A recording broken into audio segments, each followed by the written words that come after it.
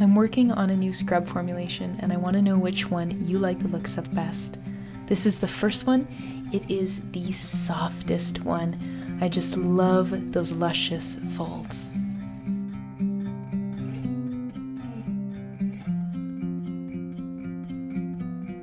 This one's the second option. It's quite a bit stiffer than the first one and looks dry at first, but once you get it moving, it's got this really neat, gooey consistency that I think is just really cool. And then for the last one, I thought I'd combine the two.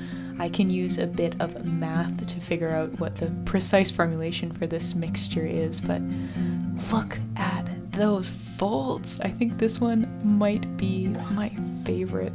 I don't know guys, I can't decide. I love them all. Let me know what you think in the comments.